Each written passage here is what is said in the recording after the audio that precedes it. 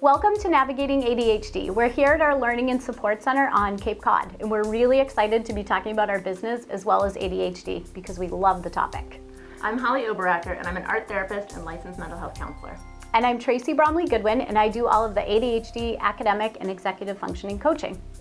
We started our business about 6 years ago because we share the same passion, energy, and philosophy on working with children and families diagnosed with ADHD. We really wanted to be able to blend the educational as well as the mental health into one place so that families could come somewhere and get support for their whole child, not just one part.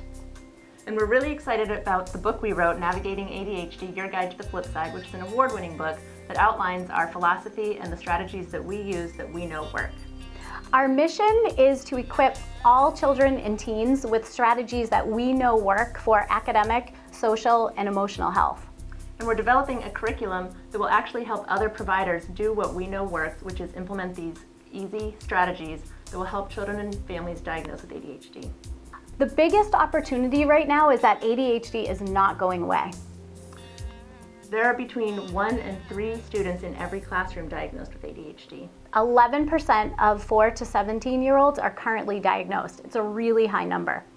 Our biggest challenge right now is time, money, and energy. We are completely maxed out with the amount of clients that we can see and work with on a regular basis.